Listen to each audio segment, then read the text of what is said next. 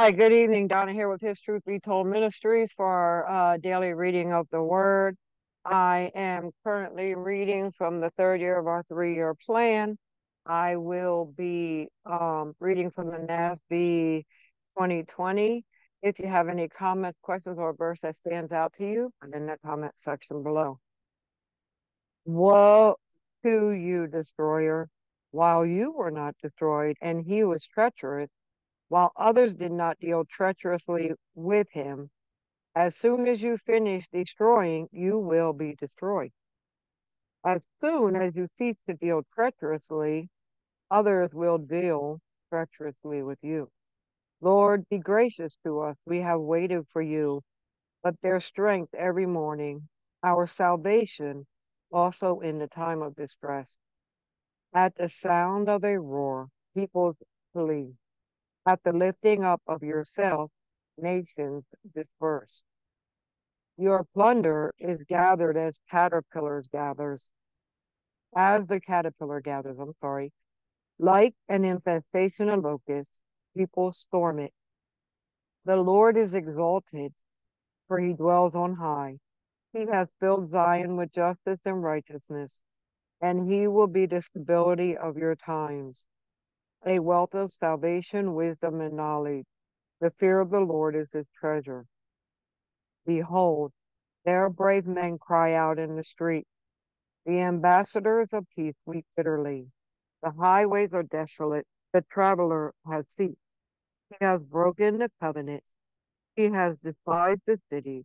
He has no regard for mankind. The land mourns and wastes away. Lebanon is shamed and withers.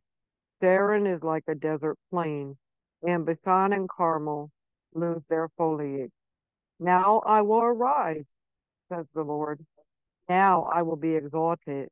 Now I will be lifted up. You have conceived chaff. You will give birth to stubble. My breath will consume you like a fire. The peoples will be burdened to lime, like cut thorns which are burned in the fire. You who are far away, hear what I have done, and you who are near, acknowledge my might. Sinners in Zion are terrified. Trembling has seized the godless. Who among us can live with the consuming fire? Who among us can live with everlasting burning? One who walks righteously and speaks with integrity. One who rejects unjust gain and shakes his hands so that they hold no bribe. One who stops his ears from hearing about bloodshed and shuts his eyes from looking at evil. He will dwell on the heights. His refuge will be the impregnable rock. His bread will be given him. His water will be sure. Your eyes will see the king in his beauty. They will see a distant land. Your heart will meditate on terror. Where is one who counts? Where is one who weighs? Where is one who counts the towers? You will no longer see a fierce people, a people of unintelligible speech which no one comprehends, of a stammering tongue which no one understands. Look at Zion, the city of our appointed peace. Your eyes will see Jerusalem, an undisturbed settlement, a tent which will not be folded. Its stakes will never be pulled up, nor any of its ropes be torn apart. But there the majestic one, the Lord, will be for us, a place of rivers and wide canals, of which no boat with oars will go, and on which no mighty ship will pass. For the Lord is our judge, the Lord is our lawgiver, the Lord is our king. He will save us.